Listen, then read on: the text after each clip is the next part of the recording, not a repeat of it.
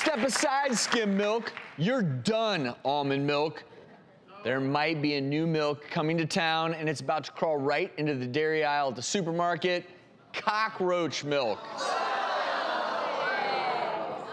Scientists are saying cockroach milk could be one of the most nutritious things you can drink.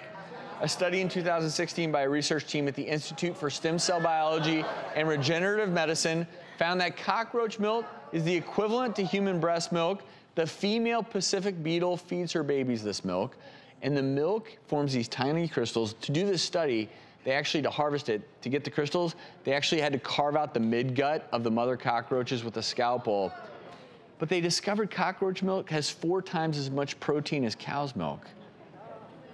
4 times as much. Yeah, sure. If you start analyzing milliliter per milliliter how nutritious this is, you're probably going to be impressed. But it takes 10 cockroaches who have to be killed and harvested the way you said to make a ½ milliliter of this milk. So think about that. That's 1,000 cockroaches.